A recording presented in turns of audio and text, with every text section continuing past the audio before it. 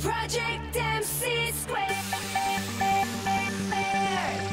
Hi everyone, it's me, Cam, and welcome to another What's in the Bag challenge.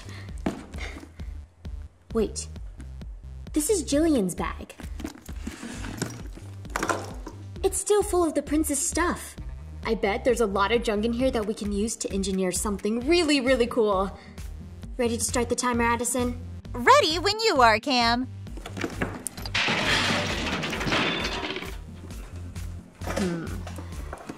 What could I build with a mousetrap, string, a toy car, a ping pong ball, and a hairdryer?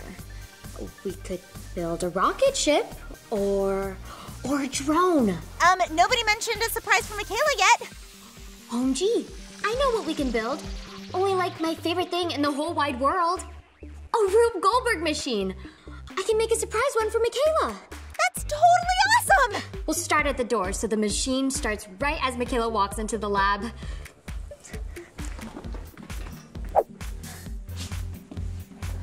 Perfect.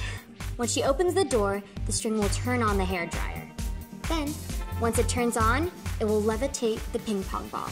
The ping pong ball will hit this toy car and send it down the track and onto the mousetrap. When the mousetrap closes, it will cut the string and reveal a sign that says, McKeyla is the best, coolest, most awesome, prettiest, smartest, best friendiest secret agent ever! how about just McKeyla's the best? That works too. Now, all we have to do is wait for McKeyla to open that door.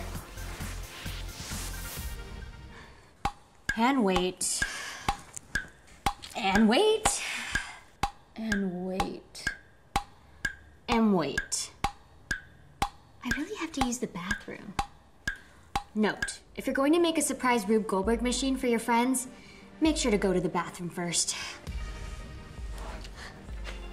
Oops! Nailed it!